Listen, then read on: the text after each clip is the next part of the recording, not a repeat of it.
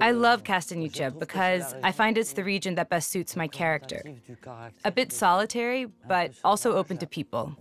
It's authentic.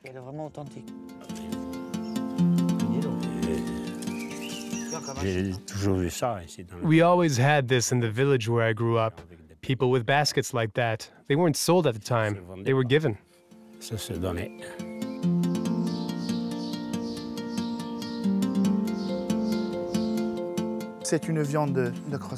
It's a meat that's grown slowly, and it's marbled. That's what makes Corsican cured meat special. Thyme and fat. Nestled in the mountains and surrounded by scrub and chestnut trees, Castagniccia is at the heart of authentic Corsica.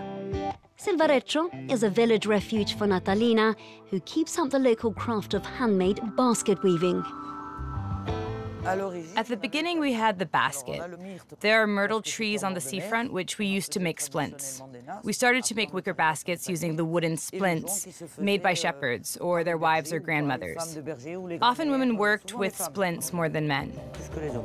Basket weaving is the art of weaving twigs to create containers and baskets. They're often used to form and shape certain kinds of cheese. At the moment, I'm working with splints. The maritime splints can be collected at the edge of ponds and are used to make fresh cheese like brochu and other traditional cheeses. It's a savoir-faire Natalina inherited from her father and which is honed with practice. You can pick things up from books, but you need someone with you to really learn. Because there are little techniques and movements. You can see it. The visual aspect is the most important. So I begin by taking a bunch with my fingers and make a cross. That's the traditional movement that I learned from a shepherd. Natalina makes use of the Corsican vegetation around her, from the swamp-based plant known as bulrush to the bush-like myrtle tree. Basket weaving has a promising future because plastic bags are being banned. And even though recyclable bags can be used, going back to using baskets would be even better. The need to live sustainably could help the tradition of basket weaving survive. We're very careful about what we cut. We take what we need and no more. You have to respect nature, and if we cut it all, we don't have anything left. And this way of looking at it passes from generation to generation. As a big part of Corsica's heritage, basket weaving is taught across generations, like for Pierre. I've always had them around since I was born. They made baskets for laundry or for people collecting chestnuts. It's part of our lifestyle. Corsica isn't only about tourism, it's the crafts too. The tradition, the shepherds, the cheese, and all of the little immaterial things that touch our region. Everything that touches our culture. Another gem in rural Corsica is its meat. Cold cuts like coppa, lonza or prosciutto are prepared in such a way as to produce flavors unique to the region. Here you have pancetta, it's the breast. I'll show you what the pancetta of Corsican pork is like. This is it, this is Corsican pork. And with Corsican pork there's lots of fat. This is our bacon, and we eat it like butter. In Loreto di Casinca, François Albertini works in line with traditional ways to produce local cured meats.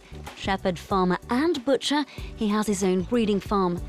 For in Castagniccia, it's the custom for families to cook their own pigs.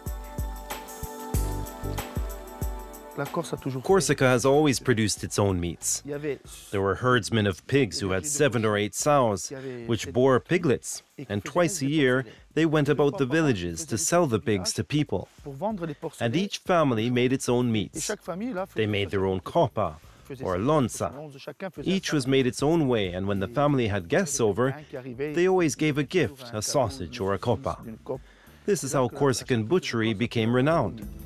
The 150 Corsican pigs roam freely on the grounds of Castagniccia. This is what gives the meat a unique flavor. It's a nostril race from here, and the meat is marbled.